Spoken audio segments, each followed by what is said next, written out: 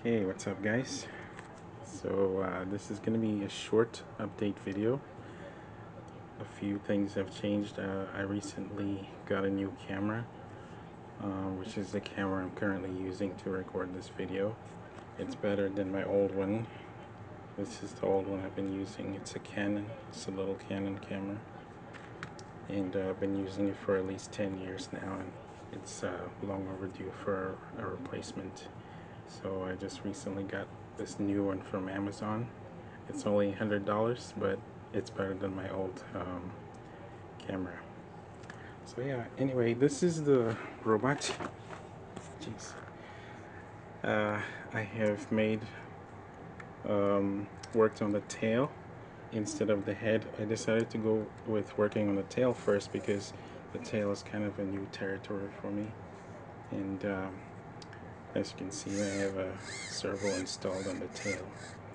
Also, I have put two battery level indicators, which also feed battery power, battery information to the microcontroller, which to tell me the level of the batteries. And yeah, I'm about to turn it on and do a little demo, mainly to test the tail. So I'm going to turn it on, and then I'm going to run the program.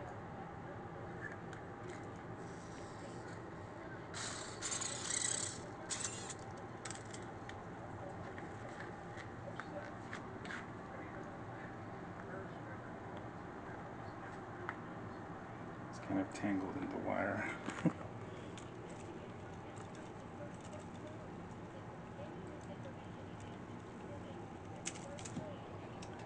But yeah, as you can see, there's the battery level indicators. Over here is 4 bars.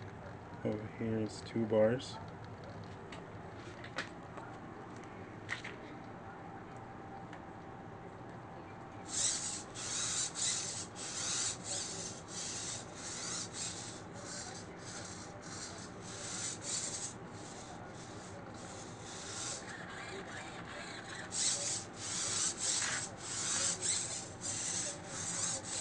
Capture the tail.